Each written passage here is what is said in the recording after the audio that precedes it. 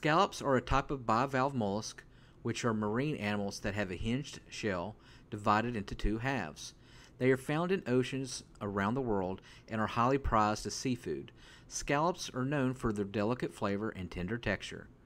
The edible part of a scallop is the adductor muscle, which is the muscle that opens up and closes the shell. This muscle is firm and white and is typically harvested and sold as a seafood item. Scallops can be prepared in various ways, including searing, grilling, baking, or even eaten raw in sushi.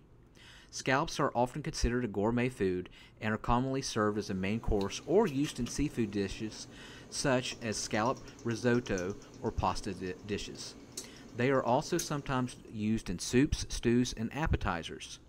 It's worth noting that scallops are different from other shellfish such as clams and oysters in terms of their shape and size. Scallops have a distinctive fan-shaped shell and are typically larger and meatier than other bivalves. Now, one question is, are scallops kosher? Well, keep in mind, the word kosher literally means clean or pure, refers to the food that has been prepared in accordance with Jewish rules and rituals so it can be eaten by religious Jews.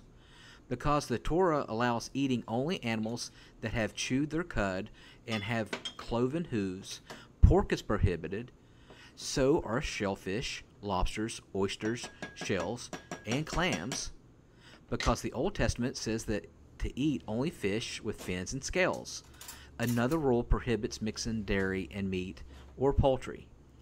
Jews can ensure they can keep kosher by buying products certified as kosher with a mark called high-kasher that usually identifies the rabbi or group that certifies the product.